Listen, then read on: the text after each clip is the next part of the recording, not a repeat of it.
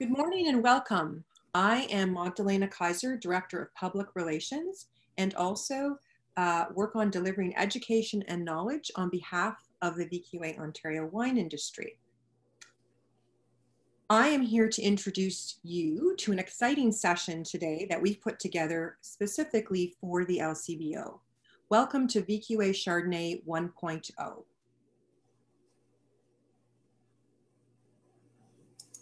This session is part of a series of 10 webinars we have put together. As you can see, there are 5 core varieties that we're going to be featuring: Chardonnay, Riesling, Pinot Noir, Cabernet Franc, and Gamay Noir. And as you also might notice, we have 1.0 and 2.0 sessions. So we really encourage you to watch both, as we will have different hosts taking us through the sessions. You will have the opportunity to meet different producers and also get information on special wines that are available at the LCBO in each of those sessions. So these sessions are put together to have you discover the key flavors and characteristics of Ontario Chardonnay in this particular session, the different styles, the occasions that you can taste those wines, and as I said, meet the makers. So next slide, I'd like to take the opportunity to introduce to you one of Canada's top wine educators, Peter Bodner-Rod. He is currently the program coordinator and faculty professor for the wine programs at Niagara College. He will be interviewing 6 different producers from Ontario that will share their particular stories of their winery, but also the wines that are available at the LCBO.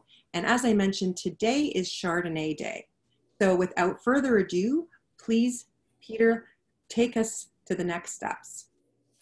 Thank you, Magdalena. Happy to be here. Honored, actually, to be here in the company of this esteemed group of history makers, frankly, in the Ontario wine industry, and looking forward to chatting with them, looking forward to tasting their wines and telling all of you the great story of Ontario Chardonnay. I thought to kick things off, it might be suitable to have a look at a beautiful Chardonnay vineyard, mid to late summer shot up on the 20-mile bench, just to get you all in the mood for the varietal that we're about to investigate and explore and taste. Before we get to a discussion with our producers, I want to spend a few minutes just going through some core information about our region, our regions, where these Chardonnays are coming from, and why there's such unique expressions of this grape, why there's such high quality expressions of this grape variety, and frankly, such a broad range of styles that suit every taste and budget. To start with, obviously, we're talking about 3 primary wine growing appellations in Southern Ontario. As you can see on the map, on the north shore of Lake Ontario, we've got Prince Edward County. On the north shore of Lake Erie, further south and west, that very long blue section, of course, we're talking about the Lake Erie North Shore appellation. And then stuck square in the middle of the two is Niagara Peninsula, which has the benefit of being next to both Lake Ontario and Lake Erie, and we'll dig into that a little bit more in a moment to explain why that's such a vital difference maker to the wine growing in this particular appellation. So those are our 3 primary appellations. Over the years, the producers have worked very hard to figure out what differences exist as we travel from place to place within these primary wine appellations. And as of 2006, we were able to come up with a set of 10 sub-appellations with a lot of work from Brock University and Dr. Tony Shaw and many others, which really kind of focused in on the unique, distinctive terroirs or natural characteristics that existed within each of these 10 sub-appellations. We've got the 10 listed here, and if you've already counted, you'll notice it's in fact 11, because one of these sub-appellations is in fact Pelee Island, or South Islands in particular, which is part of the Lake Erie North Shore appellation. So 10 of the sub-appellations fall under Niagara Peninsula, and one falls under Lake Erie North Shore. At present time, there isn't a VQA sub-appellation within Prince Edward County, but I suspect that's just a matter of time. So read these through a little more closely to get a bit more of a sense of how they differ one to the next, because frankly, if you're tasting Chardonnay or any great Ontario wine from different sub-appellations, you will notice a distinctive difference. And often it has little to do with the winemaking influence and a lot to do with this specific terroir. Now, if you think that's the smallest appellation that we have in Ontario, of course, it isn't. Like many of the great wine producing regions of the world, we celebrate also the single vineyard designated wine. And that's important to take note of. I think when you're buying wines and you see a single vineyard, you may ask yourself, what does that mean? Why is that important? And I think the fact is that it's coming from obviously an extremely small place relative to our province or our primary appellations. This is one single vineyard that has literally a micro terroir, a very, very specific set of climate and soil and various other natural factors and historical human factors that have made this single vineyard what it is. And the expression in the wine that you're going to get is going to be consistent and very distinctive to that vineyard. So that's something that it might drive the price up a little bit, but is often worth it because if you're looking for something quite specific and quite distinctive, maybe a taste that you've had before that you really love, you can go back to these named vineyards on your Ontario Chardonnay labels and you can count on stylistic consistency with subtle variations from vintage to vintage. So what makes Wine Country Ontario so special, so fantastic, so unique? Three main factors. This is a big part of the essence of our terroir. If you've ever taken a wine class or you've seen a wine map or an introduction to the world of wine, you'll know we often talk about that band that exists between 30 degrees and 50 degrees north and south of the equator. And you'll also further note that the vast, vast majority of quality wine producing regions on the planet fall between 30 and 50 degrees. Well, we in Ontario are right in the middle of that band, between 41 and 44 degrees. And it might surprise you to learn that there are other famous wine producing regions around the world that fall in very similar degrees latitude, namely parts of Northern California, parts of central and southern France, parts of northern and central Italy, amongst others. That by itself isn't enough to say we should be producing high quality wines, or the other factors that come into play to make great wines possible. And one of the really significant key factors that we have, proprietary factor that we have that makes our place so different from anybody else's, are the proximity of the Great Lakes. The aforementioned Great Lakes, specifically Lake Ontario and Lake Erie. And as you can see in this image, they are very deep lakes. And so they do a wonderful job of holding summer heat and conversely, 6 months later, holding the winter cold. Kind of like a hot water bottle that you put in your bed to keep your feet warm. So if our vineyards are quite close to the lakes. And so in the springtime, that deep body of water is still holding on to a lot of the cold from the winter. And it delays the growth cycle of the vine, which is in the end a very beneficial thing because it allows spring and early summer to come on in full earnest before the tender plant starts to grow and could be subjected to damaging frost and other sort of climatic attacks, as it were. So the Great Lakes really are an extraordinary moderating factor. Conversely, in the fall time, our growing season is extended because that deep body of water has absorbed the summer heat and is still reflecting that warm summer heat out over the vineyards and allowing the growing season to extend into October and November. And so in the end, we end up having a more than adequate growing season for all the varietals we grow, and it's thanks in part to the lakes and the role that they play.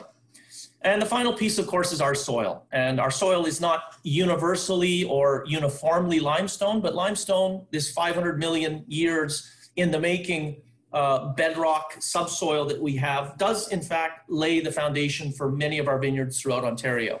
There'll be more or less limestone depending where specifically you are in the Niagara Peninsula, Prince Edward County, or Lake Erie North Shore.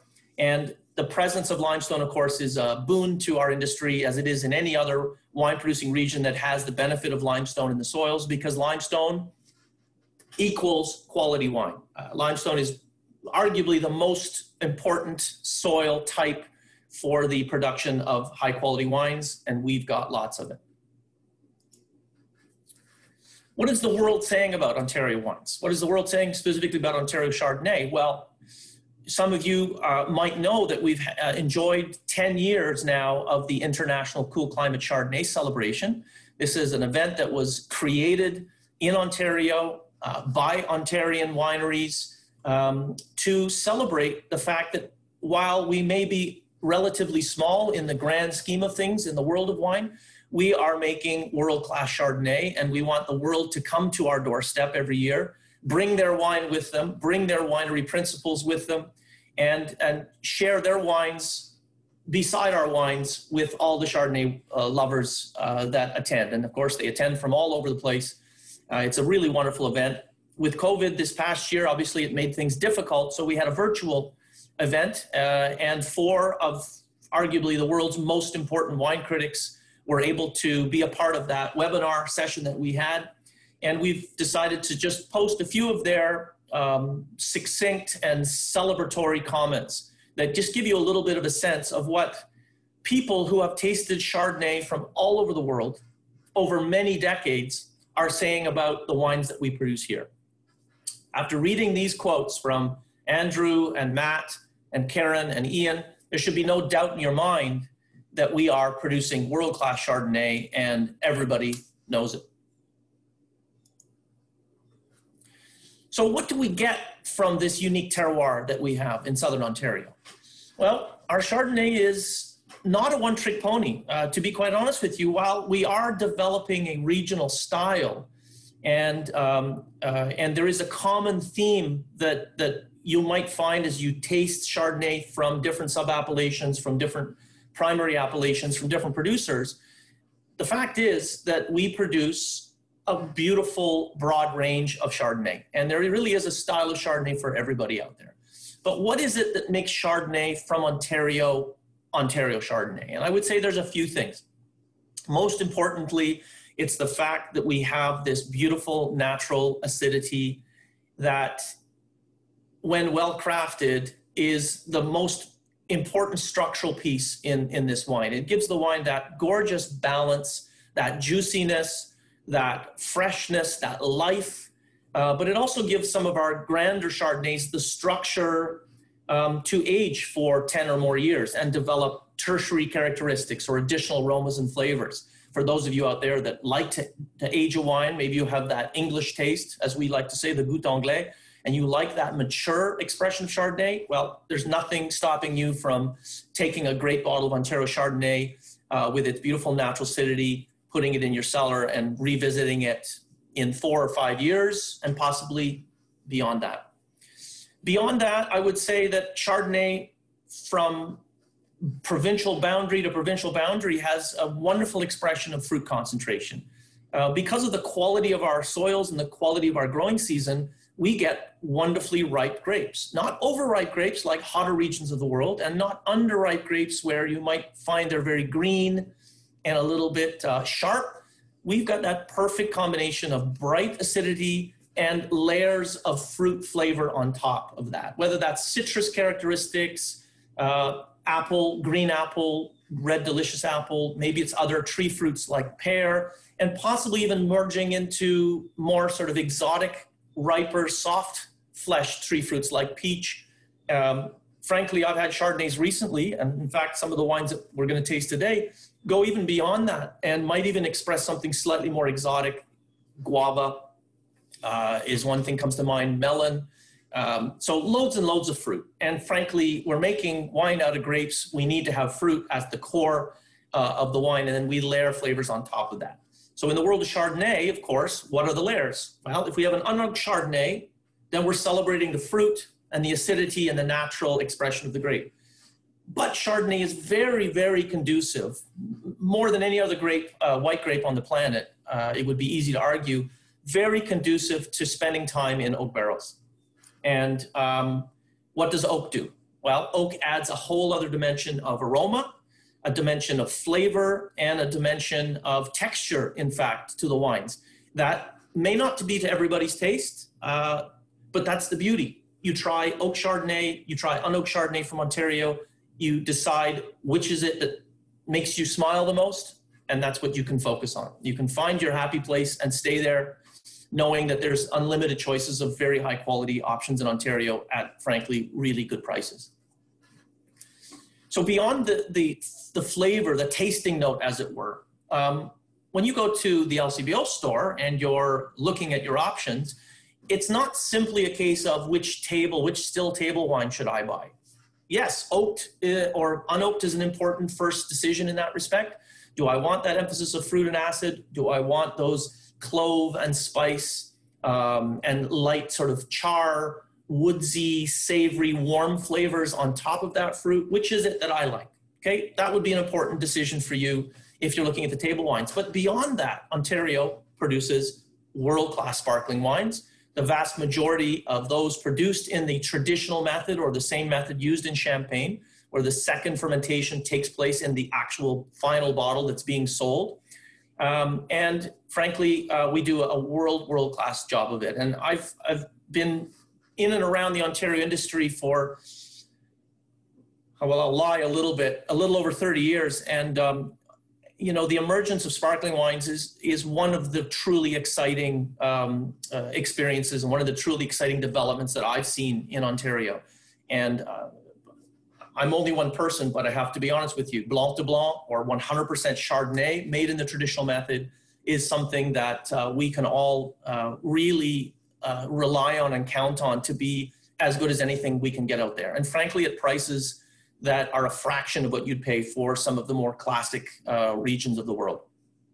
As a matter of fact, we just heard about the white wine of the year, the red wine of the year, and the sparkling wine of the year. And the sparkling wine of the year was voted to be a Blanc de Blanc, 100% Chardonnay from Henry of Pelham. Congratulations to them. And a consistent, beautiful wine that really shows you one of many great examples of that style of wine. And then a little less often we're going to encounter these skin fermented wines. So typically white wines would be produced just from the juice without the skin, but there's been a growing trend to sort of revisit a very ancient technique where we ferment the wines on the skins to extract some of the phenolics and the flavors from the skins. These are called commonly orange wines, and there's a few producers in Ontario using Chardonnay to produce that style. And then we also have a number of examples of ice wine made from Chardonnay. So when do we want to enjoy Chardonnay? Well, frankly, if I haven't made the point clear enough already, any time is a good time for Chardonnay. I am a little biased. I would argue that, you know, it's my favorite white grape variety, although I never have to make that choice. Nobody's going to stick me on a desert island and demand that I only drink one grape variety. I enjoy them all, but I do love the breadth and depth of Chardonnay choices that we have in Ontario. As we say, if it's oaked, then it's perhaps a little bit more warm and a little more robust in terms of some of its spice and smoke char notes, although that is typically very, very light on the scale. In a case like that, that might be something you think more seriously about your menu, and you may be looking for a classic pairing like lobster with butter. Or, you know, with Thanksgiving coming just around the corner, that beautiful lightly oaked Chardonnay with lots of ripe fruit is a magnificent comparison or pairing with your traditional Thanksgiving meal, whether that's turkey or ham or some other preparation like that. But then we also have those movie nights, you know, or those days with friends, or a group of friends are invited over. And sure, we can open a great bottle of sparkling Chardonnay from Ontario, but we can also open an unoaked Chardonnay, something that's a beautiful aperitif. Again, that natural acidity, just stimulating our appetite, getting us in the mood, getting us excited, and we can build the Chardonnays as the evening goes along. And frankly, I did that just 2 nights ago. I had a group of friends from the college come over, and I asked them all to bring a wine. I was going to do the cooking, and we ended up with triple cream brie from Quebec, and we had baguette warmed in the wood burning pizza oven. We had a couple of different flat, thin crust pizzas. We had potato chips on the table, and not surprisingly, my friends ended up bringing 3 Chardonnays to the party. One going back to 2009, and a couple from more recent vintages. And frankly, it worked. It worked for the conversation. It worked for the warm up. It worked for the food. It worked for everything. So it really is a great variety to pair for many different occasions, many different foods. And of course, I'd be remiss if I didn't mention the important partnership that we have here, and we do such a good job of it in Canada, in Ontario, Chardonnay and cheese. Whether you're a big a cheddar fan, and if you are a cheddar fan, there is not one cheddar. There's cheddar in the long package that is very mild, etc. We may go with a very simple light Chardonnay, but then we build in terms of age, and we get to a 3 or 4-year-old cheddar, and we know the robust flavors that are demanding something a little more full-bodied, maybe a bigger, more powerful Chardonnay with a bit of oak can work there. But it's not just the cheddar story. Gouda or Gouda, smoked cheeses, goat's milk cheeses, traditional creamy bries, the whole range work with Chardonnay. And you just got to spend a little time experimenting with different styles of cheese and different styles of Chardonnay to find the one that works for you. So I hope that you have a little bit of a sense of our story, of Ontario Chardonnay, what makes our wines what they are, the fact that we have such a wonderful range of expressions. And seems like a great segue into meeting some of our producers. And let's taste some wine. Let's taste some actual wines that are in the LCBO that you can enjoy at home. And we'll kick things off with Konzelman. So what can I tell you about Konzelman? Well, we have Jim Reschke here. He's going to tell us all about this wonderful wine that he's brought with him. For me, there's a very strong personal connection to Konzelman. My now deceased father-in-law was a huge fan of this winery, and I got a Christmas gift every single year, which was a bottle of the estate Pinot. And I started to count on it. Every time I went for Christmas, if I didn't get my bottle of Konzelman Pinot Noir, then there was something seriously wrong. And I know that's not Chardonnay, and that's maybe not entirely relevant to all of you out there, but the fact is you can develop these personal relationships with wineries and with wines, and they may be the most important part of finding a wine that sort of really, that really resonates with you. It goes beyond what's in the glass, and sometimes it's the personal connection. So Jim, what have you got for us today? Tell us all about your unoaked Chardonnay. Well, good morning, and thank you, Peter. My name is Jim Reschke, and I'm the VP of Operations here at Konzelman Estate Winery. We are a family-owned and operated winery that was founded actually back in Germany back in 1893. And it's really our history and our roots that dictate who we are. My father-in-law, Herbert Konzelman, who is the 4th generation of family and winemaker, who moved the winery from Germany here to Niagara back in 1984. And when he talks about the reasoning for moving the winery here to the lake, it really is the climate, soil, and the proximity to the lake. We're located directly on the south shore of Lake Ontario. And he often talks about, before he made the decision of coming here, he took half a suitcase of dirt back to Germany with him and had it analyzed, and found that the nutrients and the components of the soil were perfect for growing.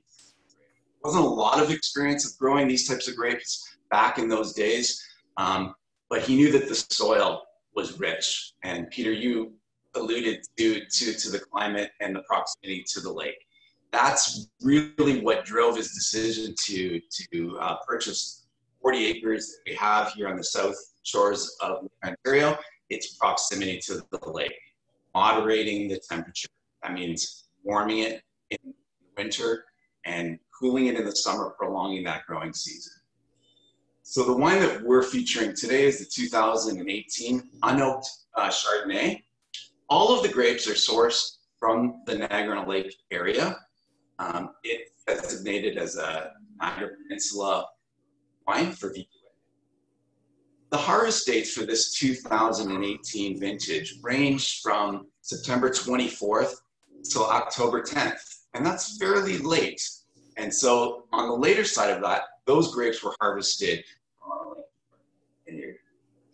we machine harvest, and in total we harvested just over 71 tons of Chardonnay grapes with average bricks of 20.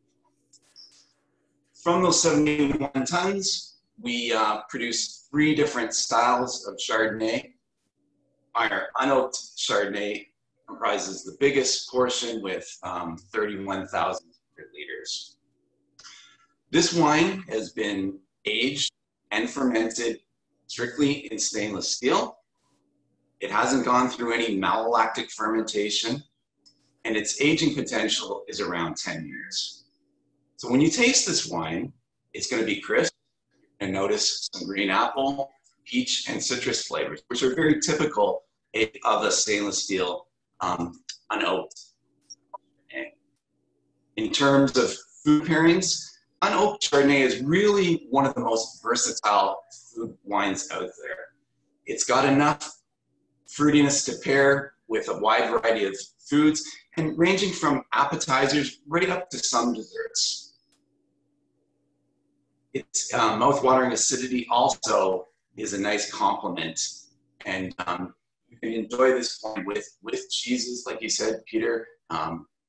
But for main courses, this wine would pair really well with shellfish, even with salmon. The acidity can actually cut through the fattiness of the salmon. You could also pair it with some spicy foods. It has a little bit of sweetness that will help with dishes like Mexican or other spicy dishes.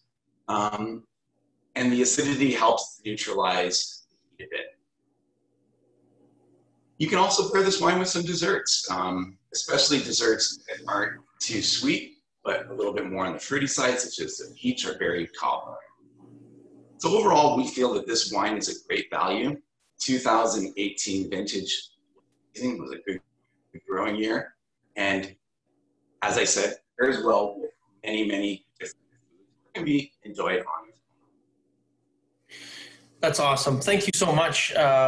I think your notes are spot on. I've tasted them, tasting the wines as we're talking, and yeah, a really lovely expression on oaked Chardonnay. I mean, a beautiful emphasis on those tree fruits.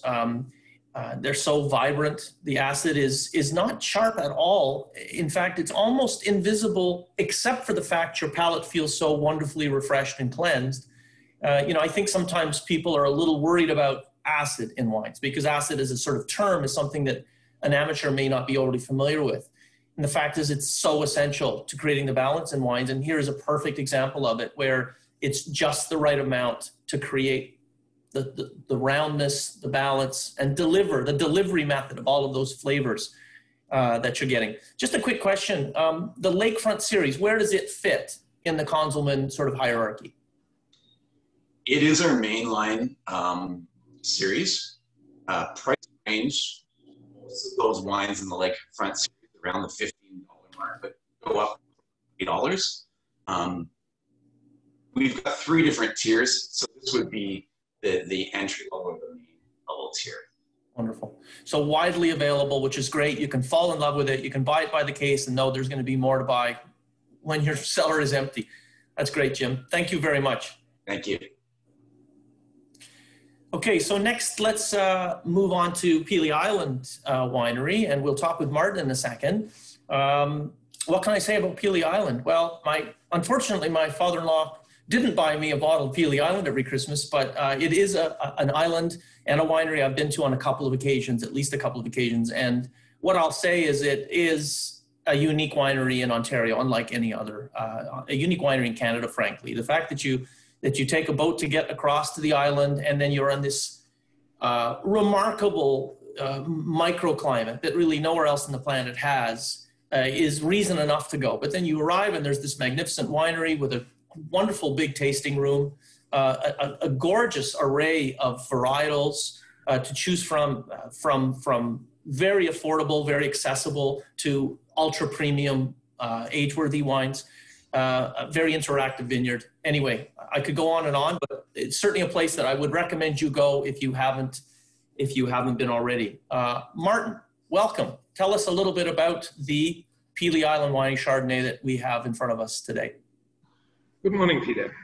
Okay, my name is Martin. I'm a winemaker at Pelee Island Winery, and in front of first some facts about Pelee Island. Like you saw it on the slide, we established in 1979. We're located in the western basin of Lake Erie. The winery itself is located in Kingsville, Ontario, but all our vineyards are on Pelee Island. The acreage of vineyards are a little bit over 700 acres. What makes our situation where we are located so special is we are in the middle of Lake Erie. Lake Erie is the shallowest lake of the biggest lake. So we have probably the mildest and shortest winters and the longest and warmest summers. And Pelee Island itself, with its 10,000 acres, is roughly below of the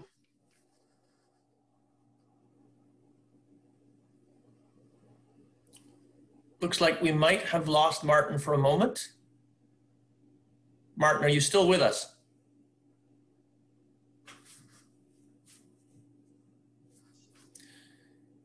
Okay, I think Martin, the connection might be a little bit rough, so maybe what I'll do is I'll move ahead to our next wine, and we'll come back to Martin to finish the discussion of this bottle, if that's okay with everybody.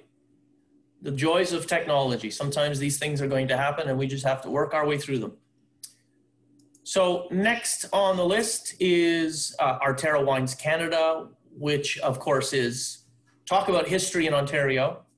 By far the most historic sort of collection of wineries that we've had in Ontario wine history, going back to, well, Mark was going to tell us a little bit about that. We're going back to 1874. I think the little tidbit that I particularly like about the history of Arterra, and there's many to look at and celebrate, is the first commercial Chardonnay produced in 1956. I think a lot of people don't realize that Chardonnay was produced by Monsieur de Chonac that long ago, and that varietal has played such a vital role in defining part of who we are in Ontario. Marco, tell us about the audacity of Thomas G. Bright, and maybe tell us what the G stands for while you're at it. Well, let's talk about, first of all, the story where we came from. Back a few years ago, we started looking at somehow how can we really embrace the roots, of not just owning, in skilling and working with Jackson Triggs now for the last 15 years, but go a little bit deeper. As you said earlier during your presentation, it's an industry that goes so much and so deep into history, right? Then Thomas Bright obviously is part of where we came from, right? Like, as you mentioned, Arterra Canada since 2016, previously Constellation, then Vincor, and then you go back, to Bright's Wines, and it's amazing. Like, you're thinking to an industry that in 1974 were growing grapes, and so that speaks a lot about the legacy and about everything that this industry has done. As I said, I've been blessed to work in this industry now since 2005. But when I sit in, beside founders of this industry, it goes back in the 70s, and even more, like you just cannot just appreciate how much this industry has come along in the last. It's a short term of years, really, when you compare to the entire world scale, right? And it's always being amazed. I always being amazed on how it's such a small industry, because when you're looking at the tonnage and looking at the size, it's not really that big, but it became worldwide famous, right? In such a short period of time. I remember when I was in Italy doing my sommelier with the Associazione Italiana Sommelier in 1995, 1998. Canada was not really much on the map, just a little bit. Then eventually, as the years go by, they were talking about Chardonnay, ice wine, and then Chardonnay. So that's why we went back a little bit in history, our history, as Artera, or all the names we had in the last 15 years, I should say. But definitely, you know, that's definitely a legacy to what this industry has done. Audacity, Chardonnay. What do we do with this Chardonnay? The grapes are coming from two different sites. One is from our vineyard in Beamsville, and the other one is from a vineyard that we have in Niagara-on-the-Lake, down by the airport, Montague. Why did we pick these two vineyards? I love the difference in two main components that I always look forward to in Chardonnay. Component you mentioned really highly in your speech earlier, Peter, which is acidity, right? I like the strength, the acidity from the Niagara-on-the-Lake sites, as well as the minerality and a little bit more ripeness from the parcels that are on the bench. But one thing we decided to do here with the Audacity Chardonnay is, as you can tell, there is a little bit of residual sugars there. While we did it like a Seuss Chardonnay, we start fermenting it, we stopped around 9 alcohol, and everything else was residual sugar. I should say probably a small percentage, obviously not the blend, but that Seuss reserve, if I can call it a Seuss, portion obviously deliver a lot of more of that kind of mango, tropical apple that you can get, whereas the crispiness, the citriness is coming mostly from, I should say, from the two components that are the blend, obviously from Beamsville and Niagara-on-the-Lake. We usually pick them separate, ferment them separate, and then we age them in oak in two different in separate barrel groups. And why did we do that is because you never know, vintage after vintage, how things can evolve within different areas as well as different wines, right? Malolactic kicked in later on in the season for this particular wine. It didn't start probably, till probably March. Looking at my notes here, mid-February. Always things make you a little bit nervous, obviously, but it kicked in, and then obviously we tried to control it with a little bit of lees steering, and just to deliver that yeastiness and that vanilla note from the oak. And the blend they actually happened really, I should say, probably a few weeks before bottling. And that's because you always go back and forth. Is it too sweet? Is it too oaky? Is it too crispy? And that's something that I'm really happy that we could share, because not only really gives a legacy to the history of this industry that goes back for a long time, as well as I'm really being really proud actually to come into a project that I never did work too much before in my previous life, which is Seuss Chardonnay, really. Yeah. In fact, first time I've encountered it myself, and we get so used to going down the same path over and over again, and we kind of create the definition of a varietal in our mind.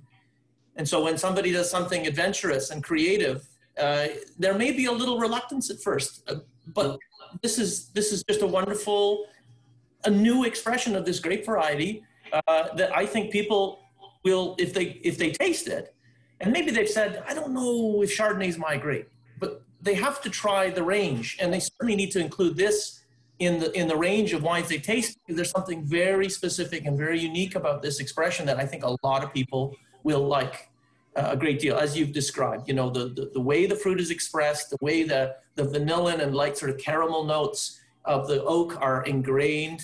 It just has this lovely sort of voluptuousness, and the sugar is really nicely managed. It doesn't feel the least overly sweet. And we've talked a lot about food and wine pairing, and I would imagine that you've just expanded the horizon of food possibilities because of the way you approach this wine. Yeah, I tried it actually with salmon not long ago, but it was Atlantic salmon, and I marinated a little bit. I mean, I'm not a foodie. I'm not a good chef, so I may probably have killed. But we did a very good marinated with a little bit of brown sugar and honey, and some spices. And that I smoked it actually in a smoker, and and it goes back to what you just said and earlier. It's just the variety, the range of the spectrum that then of Chardonnay and the Chardonnay qualities, styles that we have within the region. It just gives you just so much room for imagination, and even if you are an expert chef or just an amateur chef like I'm trying to be, but it really gives you, the sky is your limit when it comes to this kind of things. Yeah. Well, I mean, your company epitomizes the whole story of experimentation and growth and looking at things from different angles. And thank goodness that we've had Arterra as part of our history, because Ontario simply wouldn't be the same without it. So thank you very much, Marco. Thank you, Peter. On to our next wine. And we've got the Cave Spring Vineyard Chardonnay, which, hey, guess what? I'm excited to try this one too. I'm excited to try them all. Cave Spring, I mean, what can you say about these guys? If you've been to the town of Jordan, then you're missing out on one of the truly great wine villages experiences in the world. And it's due in great part to the work of the Penichetti family and their entire team that have made, the whole wine visiting experience something entirely different. I think for me, when I think of Cave Spring, I think it's all said in the name. It's such a terroir-driven group of wines. The emphasis on place has always been so important to this company, and I think they really capture the essence of place in every varietal they grow and in every wine they make. So, with that in mind, let's welcome Gabe DeMarco to the discussion and have him tell us about the Cave Spring Vineyard Chardonnay. Hello. Hey, Gabe. How are you? I'm great. How are you? Great, thanks. Thanks for having me. Yeah, this wine, it really, for us, defines kind of the starting point for our story of Chardonnay. It is classified as VQA Niagara Peninsula, but it comes from two sub-appellations. It is from the Beamsville Bench and Lincoln Lakeshore. You can see the sub-appellation map on the screen. It's just north of us, closer to the lake, which really, for us, is where we source almost entirely the fruit for all our wines, mostly from the Beamsville Bench and then supplemented from the Lincoln Lakeshore. And so why that's so great for this wine is that you get the tension, the mouthfeel that kind of that comes from the limestone benchlands, and then you get that really nice, fresh, lively, bright fruit from the soils and being so close to the lake from Lincoln Lakeshore. So I'd mention, like you mentioned, Peter, the group of us, which I'm honored to be a part of, History Makers. I merely am in the shadow of History Makers. I am honored and fortunate to be trusted with carrying on the tradition of Cave Spring, obviously working still very closely with Angelo Pavan, the founding partner. But Cave Spring has been and still is a family-owned and operated estate winery. Majority of our vineyards are located on the Beamsville Bench. We have 160 acres on the Beamsville Bench. 135 of those are contiguous. One beautiful stretch of land that is at the physical base of the Niagara Escarpment. So standing in the vineyard together, we would, looking north, we would see the Great Lakes, about 3.5 kilometers in the distance, and the city of Toronto on the other side of Lake Ontario. And then if we turn south together, you would see the beautiful wall of the Niagara Escarpment. And the reason why we have the hawk on our label actually is because the hawks, the goshawks, the red-tail hawks, they actually ride the thermal updrifts off the lake. So the winds will come in off the lake and create those moderating effects that we've discussed already. They'll hit the escarpment and they'll cycle back, and they create a beautiful thermal uplift. And the hawks ride those. So that's why the hawk has always been on the Cave Spring label.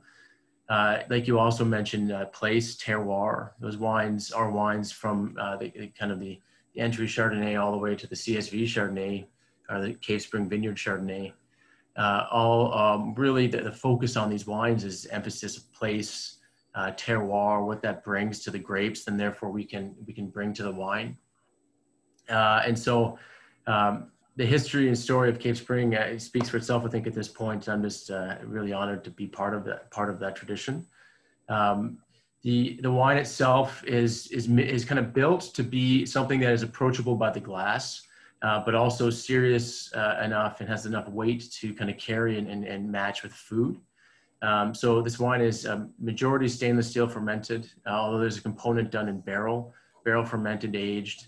It really is kind of all neutral oak, but it is done to bring some texture to the wine, kind of harmonize that acidity, kind of focus that tension from the bench to really give a nice mouthfeel. I'd love, I do, and I drink this wine at home all the time. I pair it with, grilled chicken, grilled portobello mushrooms. It's something, anything grilled, seafood pairs lovely. Soft cheese, but it's just a really nice drinking, approachable Chardonnay. And you can see the alcohol is 13%. So you get the kind of the ripe fruit from the bench, kind of opulent style, even for the entry level that it is, because of the origin of our fruit kind of being sourced from our estate vineyards. So I think that kind of sums it up in terms of kind of the origin of Cave Spring, our grounding in history, and then also just the kind of what we're looking to do with the Chardonnay. Yeah. Well, thanks for that. One of the ththings that we want people to take away from these sessions is a real desire to come up and visit these wineries and see for themselves, just how magnificent our terroir is, and how spectacular, frankly, even as a tourist, it is a place to visit, and I think you've got maybe a lot of people making plans already with. But if I can mention, we have a tasting room now actually in the vineyard. So you can come up Cave Spring Road and taste wines in the heart of the actual vineyards now, which is something that we're quite excited about. Yeah, fantastic. Yeah, that's something we're all excited about. Thanks, Gabe. Thank you very much. That summary, and it's been a pleasure to enjoy the wine as you were talking. All right, so we'll move on to our fifth wine, and we've got the iconic Chateau de Charme winery. For those of you that you have made it to Niagara, as you're driving along York Road, maybe on your way to Niagara-on-the-Lake, or perhaps you're going to stop in St. David's or Virgil along the way, you can't miss this spectacular winery. It truly is a chateau with the most magnificent entranceway, surrounded by the gorgeously manicured estate vineyards on both sides. And frankly, another one of our iconic producers that, without whom the Bosque family and all the work that they've done, VQA might not look the way it does, and the story of quality wine in Ontario might not look the way it does. They've certainly played a very vital role in all of that. So I'm very happy to welcome Paul Bosque to the discussion now to tell us a little bit about the barrel fermented Chardonnay. Paul, welcome. Thank you, Peter. Shucks for that introduction. In your introduction, you mentioned that you've been at this in our industry for around 30 years. And I think there's been a few times in your 30 years where, me and you have had the opportunity to work together as ambassadors on behalf of this industry. It's been a little while, but here we go yet one more time again, eh, Peter? Yeah. Wouldn't have it any other way.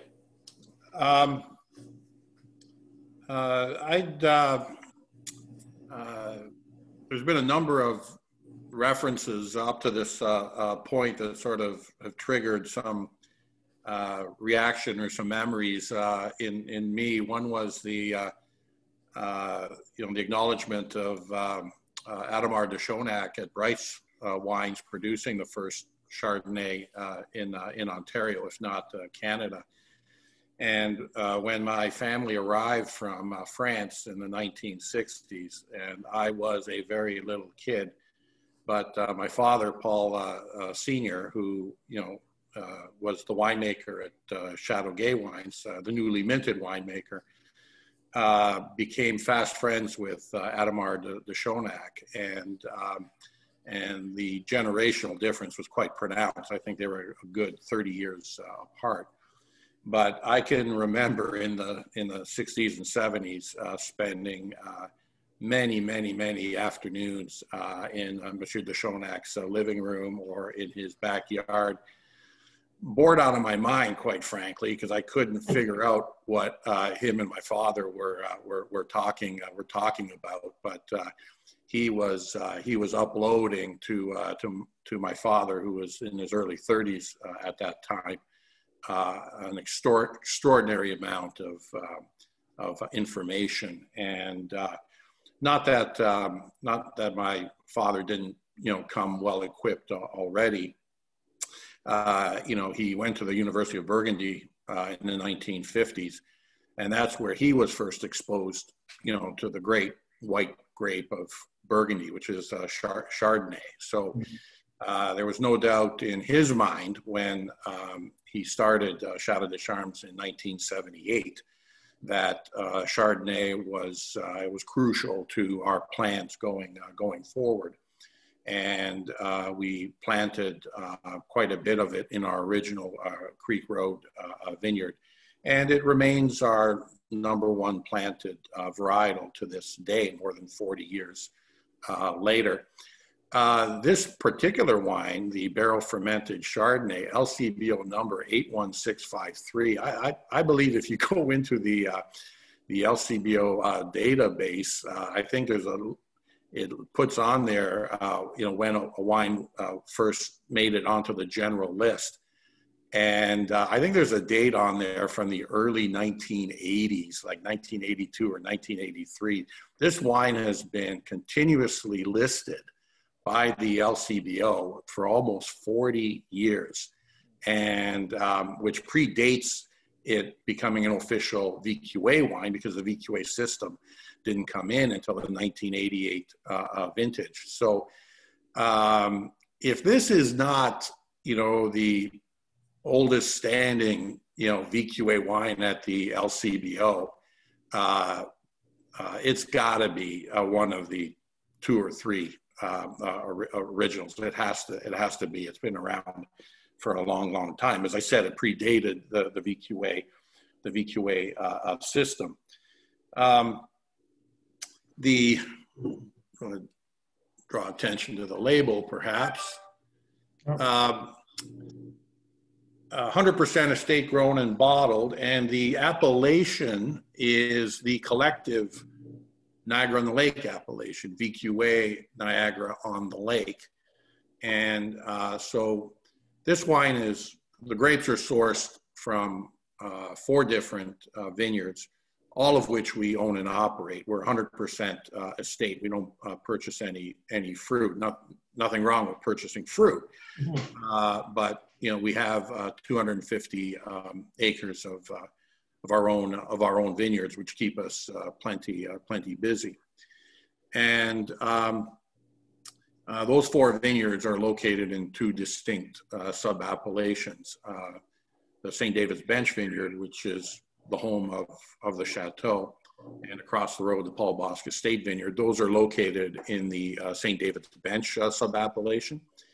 And our original vineyard, the Creek Road Vineyard, founded in 1978, as well as our 7 and 7 vineyard, are found in the aptly named 4 Mile Creek sub-appellation. So as a result, it carries the collective sub-appellation Niagara on the Lake.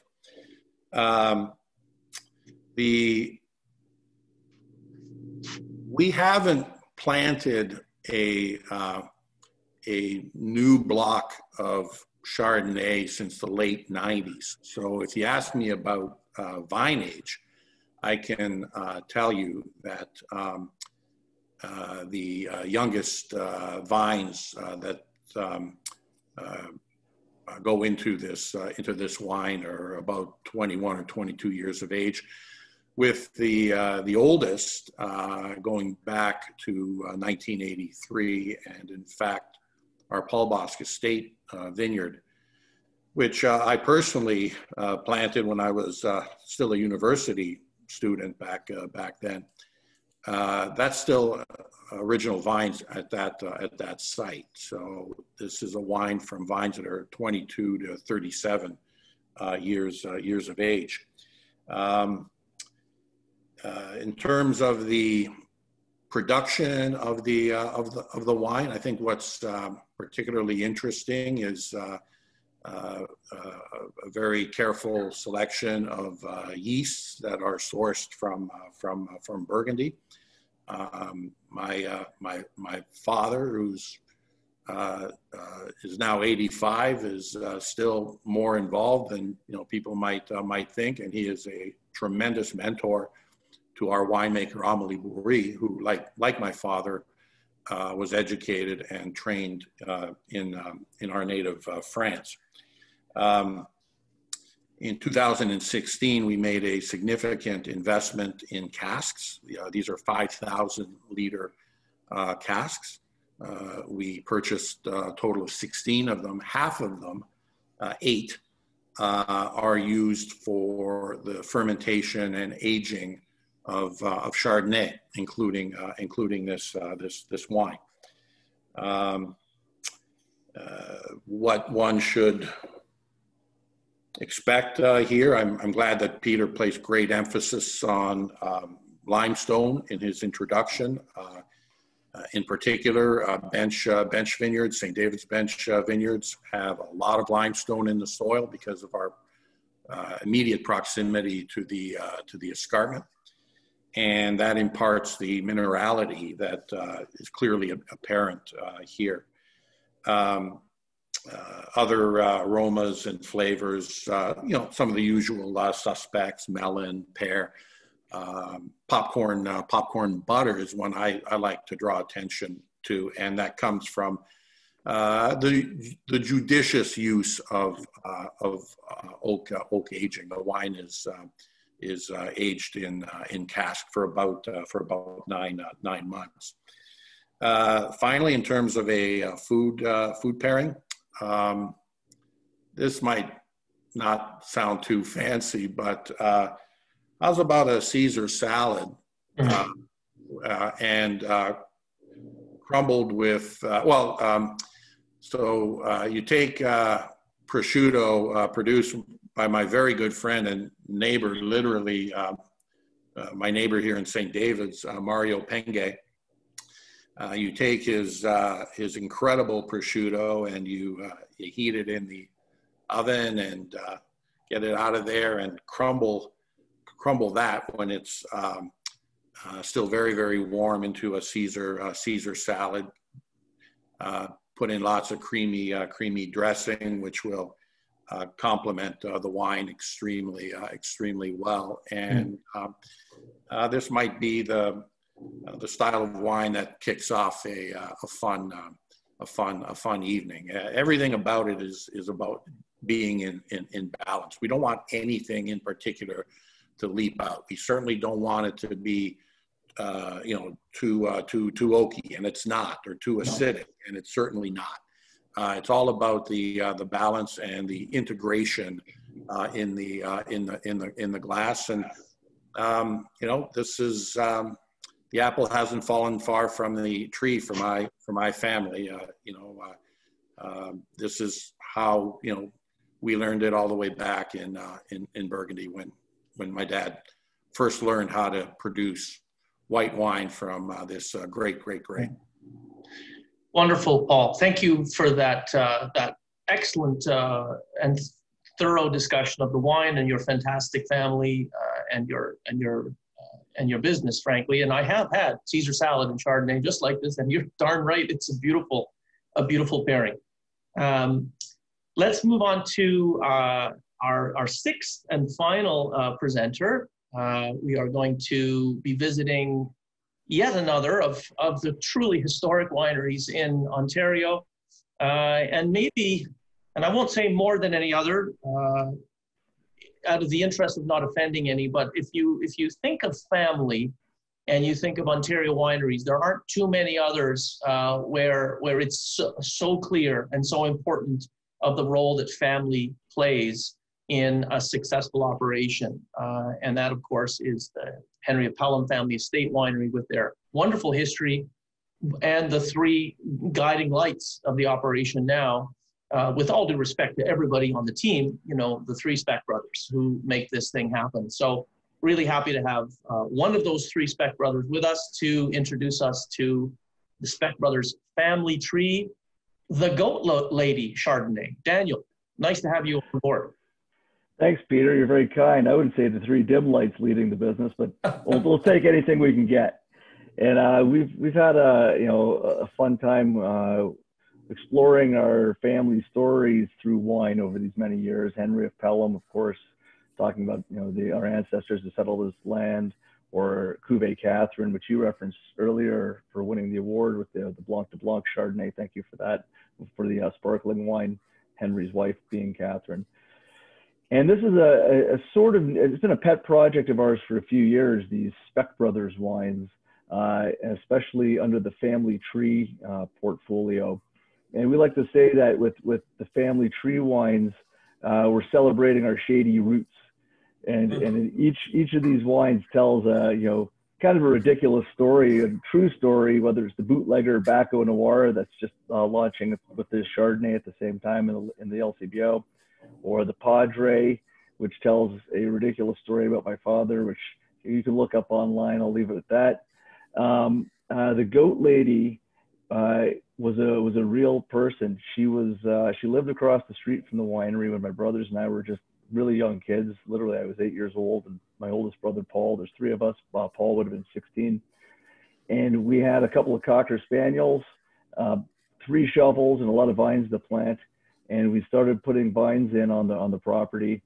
And the Goat Lady, we called her the Goat Lady. We didn't even know her name. It was actually Marion, but Marion lived across the street. She kept goats, and she started feeding our dog fresh, warm bowls of goat's milk.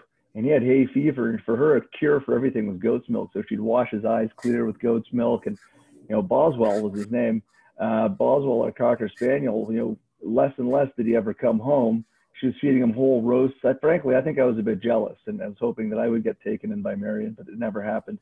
And she basically, I'd say, kidnapped our dog, but I think he was a bit of a Benedict Arnold and abandoned us.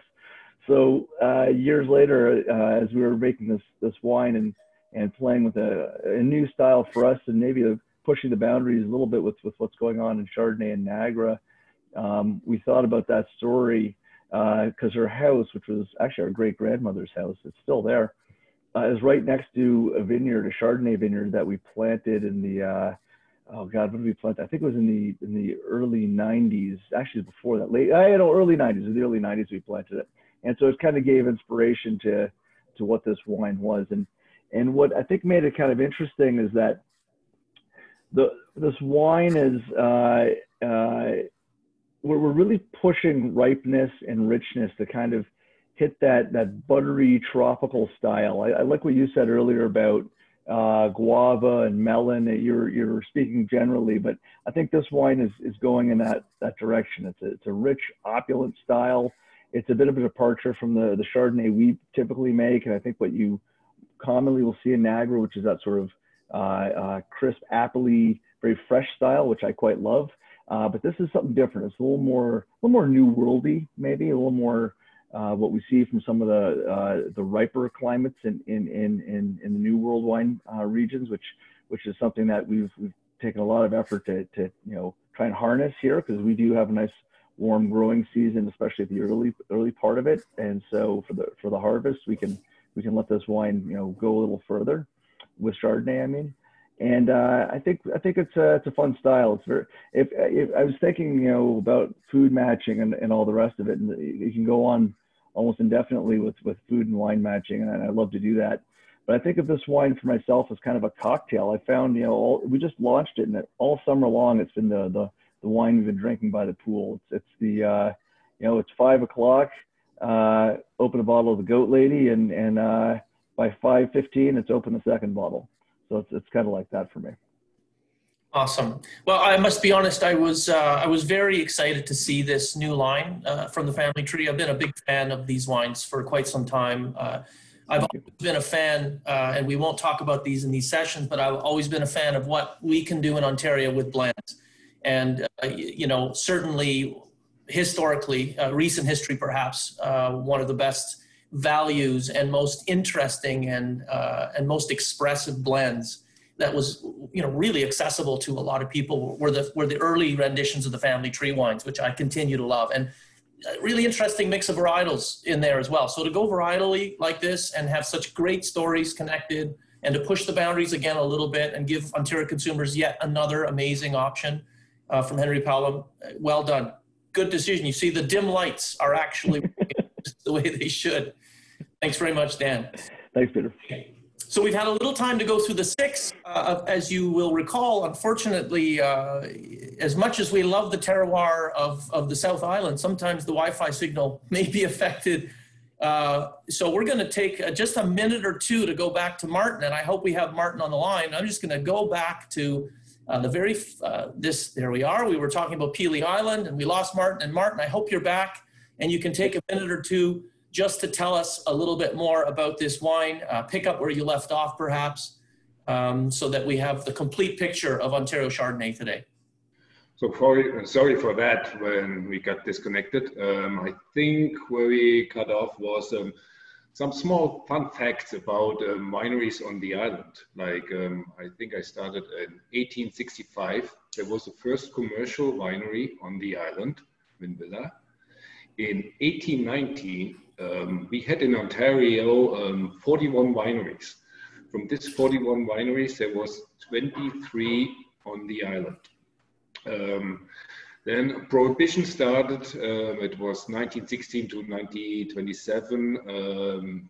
We still produced wine on the island, and Pelee Island itself was a nice smuggling point to the States. And but after Prohibition, tobacco took a little bit over, and it stopped growing wines on the island. So the last winery closed in 1951, the doors, and then 1979 we started to grow grapes there and started with the winemaking there. So what we are presenting here is our 2018 Chardonnay unoaked. So the wine itself have 12.5% alcohol. The sugar level is 5.8. And acidity, we have 7.1 grams per liter. It was harvested in the last weeks in September towards to the first week in October. The bricks level where we received in 2018, the Chardonnays was between 19.5 to up to 23 bricks. Basically, everything is machine harvest there. The harvester itself have a distemper on it. Sugar level, like I said, 19.5 to 23. The tonnage roughly, what we get is 2.5 tons on an acre. The total acreage on the island, what we have in mind is 700 acres, and roughly around 100 acres of that is Chardonnay. This particular Chardonnay is stainless steel fermented. What it makes a little bit unique is a part went through malolactic. I think a lot of other wines are doing that too, but also a part we left on Surly. So when you try the wine itself, it's totally stainless steel fermented, but even in the nose, you get a little bit butteriness in the nose, and we believe it comes from the leaving it on the Surly. In my opinion, it's a typical Chardonnay. Have a little bit zesty acidity on the finish. It is pears, like I said, or people said before, good with Caesar salad or generally salad. You can go through the whole palate, like it goes good with fish, it goes good with poultry, it goes good with white meats, and even when I have it often with fruity pastry. And obviously, yes, cheese is not wrong at all. Wonderful. Well, I'm glad to taste it, and I'm really finding it a very sort of honest expression of all of the things that you've just talked about, and that makes me very excited to understand what's gone into growing the grapes, the various techniques that were used to finish the wine, and then to see those inputs expressed as outputs. You know, the texture that we're getting from that little bit of lees aging, still the brightness and freshness of acidity, the fact that you're harvesting grapes at different Brix levels so that we do get some of the green apple, but we also start to get a little bit of the exotic riper fruit expression as well.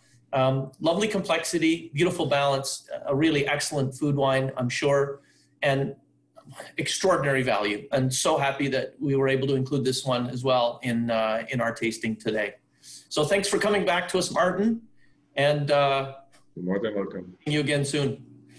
Okay. Buddy, so I'm going to just wrap it up now. We'll skip forward to the end of our presentation, and I will welcome back Magdalena Kaiser to take us home. Great. Thank you so much, Peter. What an amazing hour that we've had. And thank you so much to the 6 producers. Thankfully, we had worked through the little technology issues that always happen in these times, but a great session. I also wanted to take the opportunity to thank the LCBO staff for taking the time to watch this session today. You have a superior commitment to education, knowledge, and service, and it's really important to Ontario producers to have this strong partnership with you. Just a few key facts to remember that we want to leave with you today. VQA equals certified 100% Ontario grown. And so it's, you know, it's a reflection of other certification components, but that's the key message that we want people from Ontario to really understand. And that is more important than ever, especially in today's environment where local is becoming increasingly important for Ontario residents. And what we'd also like to remind people is that because of the local nature of Ontario wine, it's the most sustainable choice really for people in Ontario. It also can be reflected with respect to the economic impact that it provides to Ontarians with the 18,000 jobs, also $98.20 per bottle that it's putting back into the economy. And then finally, what is really important is for people to remember that Ontario wine, VQA wine, the value proposition is really is undeniable. It's amazing. International visitors continually comment on the value of our wines. And when consumers taste our wines blind, it's an unexpected surprise for them, which is wonderful that our wines are truly comparable to anywhere on the globe. And next, I guess the last slide, Peter, if you don't mind just putting this last piece up, is a last thank you from Doug Beattie, our Ontario VQA wine ambassador. He has met many of the LCBO staff in person over the last several years. And unfortunately, that's more difficult these days. And so, but he's always available by phone or by his email, Doug, that you can see on this PowerPoint slide. So please reach out to him with any questions about today's session, about the wineries, the wines. And so thank you again, and cheers to Chardonnay today. Thank you, everybody. Thank you.